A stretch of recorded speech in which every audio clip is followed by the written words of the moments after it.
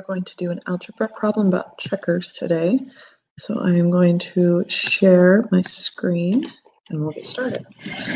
So this question, you have 16 pieces left, and you know the ratio of black pieces to red pieces is 3 to 5. And the question is, how many black pieces are there? So if you remember, we need to calculate the ratio. So this gives us some information, and this also gives us some information.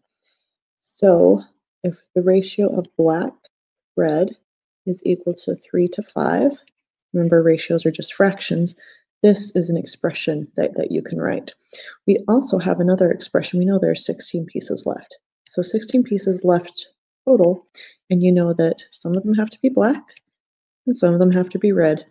And we know that the total of red and black has to equal 16. So there you have it. Now you have two expressions, two equations, two unknowns, and we should be able to solve it. So the way I'm going to solve this is, call this equation 1, this equation 2.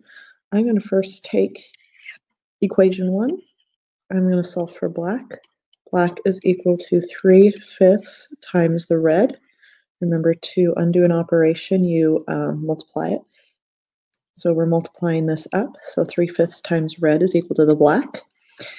And then I'm going to take this expression and I am going to put it in for this expression. So I'm going to take equation 1 and I'm going to put it into equation 2. So here's equation 2. We have black plus red is equal to 16. And I'm going to plug in my b right here. So we know that b is equal to 3/5 r plus r is equal to 16. So continuing in our algebra steps, we can pull out an r and use parentheses. 3/5 plus 1 is equal to 16. So 3/5 plus 1, and you can use your calculator to figure this out, and that is equal to 1.6 times r is equal to 16. So we're almost there. Now, in order to get r all by itself, we're going to divide both sides by 1.6. So r is now equal to 16 divided by 1.6. Put that in your calculator, and you find that red, or the number of red checkers, is equal to 10. So red is equal to 10 checkers. But that's not what our problem asked us. It asked us how many black checkers there are. So how do we figure that out? Well, we have this expression right here.